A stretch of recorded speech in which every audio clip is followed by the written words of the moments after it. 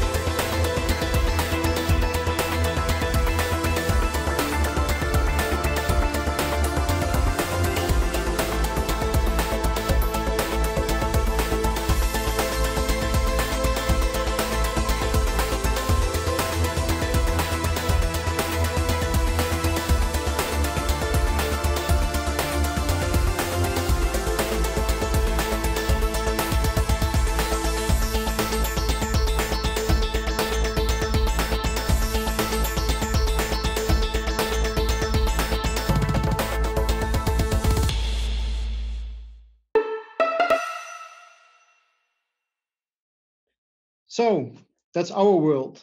Actually, we are producing the machines that our customers use to produce microchips. And they are all around us. You have seen it in a movie.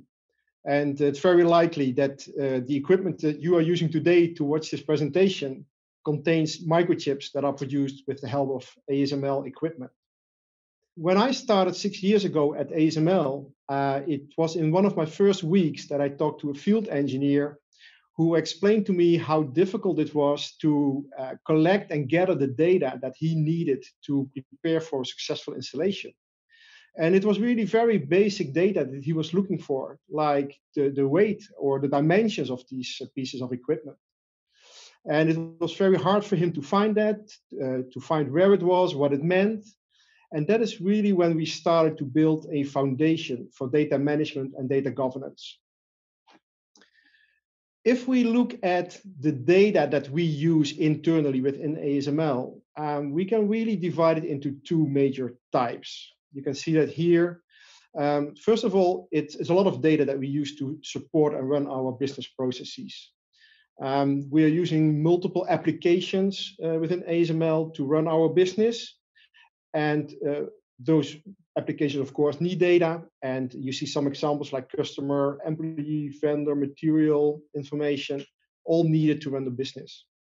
Those applications also share the data. So that's why it's very important for us to have clear definitions on what the data means, how it's used in the several applications, and that it seamlessly flows through the business processes.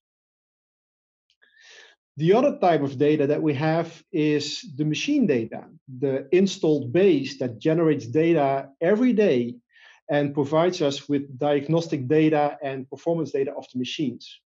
And that's important for us to feed it back into the engineering process, where we can improve the engineering and the performance of our data, our products. On the other hand, it also feeds back into the customer service processes to improve the service that we provide. So both types of data we use, and it's all stored in data lakes. And that we use, of course, for data analytics and reporting. Well, it goes too far in this session to explain exactly how we are doing the analytics, but we will have to save that for another occasion. Regardless of what kind of data that we are looking at, we designed a way of looking at data management and data governance. We call it the data management framework, and it's designed by our Center of Excellence, which is a central organization, but in close cooperation with the sectors and the business lines. And this framework is really kind of a skeleton that helps us to design and build data management and data governance processes and have that embedded in our organization. The framework consists of 7 major components. I will not explain all of them in detail, but some of them are worth mentioning. The standards and definitions, for instance, are very important that we know exactly what the data means that we are using, how it is set up, who is the owner, who is maintaining it, how does it flow through the processes and through the applications. Another component, of course, is the processes for creating and maintaining the data. We have built workflow applications to maintain the most important master data that we use in our applications. And that's running throughout the company, ASML-wide. A last topic that I would like to mention here is the people and organization component. That is that we have set up several global data management and data governance roles that clearly define what we expect from those people. Examples are data owner, data domain managers, data stewards, report owners. We have defined what that means from an accountability point of view, responsibility point of view, and what kind of key activities that we expect from those people. This is a framework, and as we speak, we are turning that into a real methodology where we can translate those components into clear activities, deliverables, and templates that we use while implementing the framework within the company. Given the time, I think this is a good point to hand over to Georgette, who is going to explain to you how we are embedding data governance with the help of Collibra within our organization. Georgette? Thank you, Geert, for handing over. My name is Georgette van der Ende, and I would like to tell you something about how does ASML apply Collibra Data Governance. So as you heard from Geert in his story, the data management framework plays an important role if it comes to our components with which we manage data. Questions that play a role in ASML, like who is the owner of the data and what is the definition, or what are the business rules?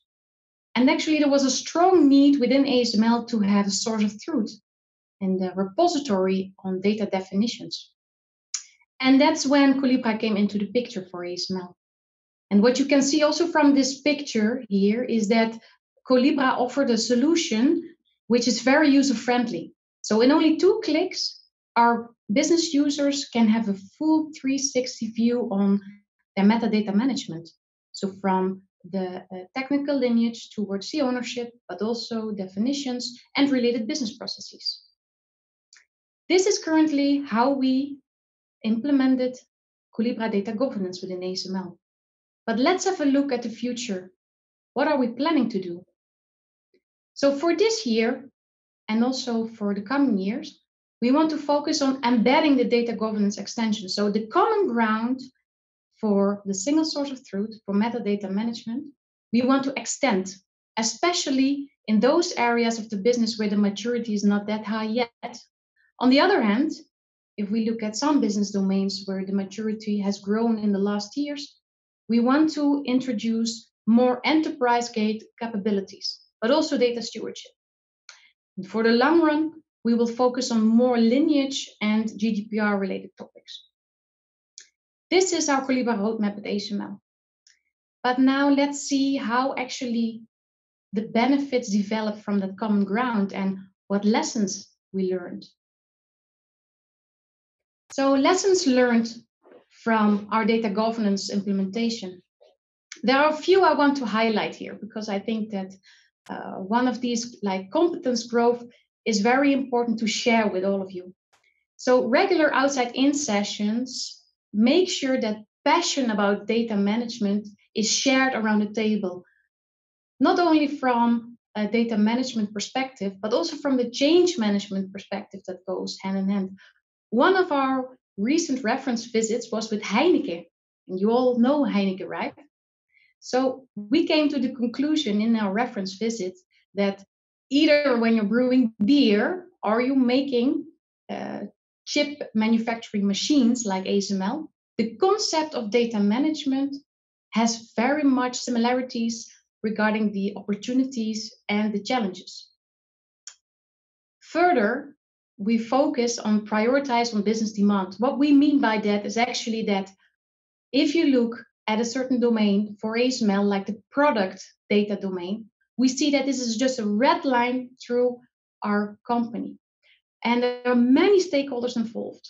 So for these kind of domains, it's very crucial that business KPIs are linked to the data KPIs.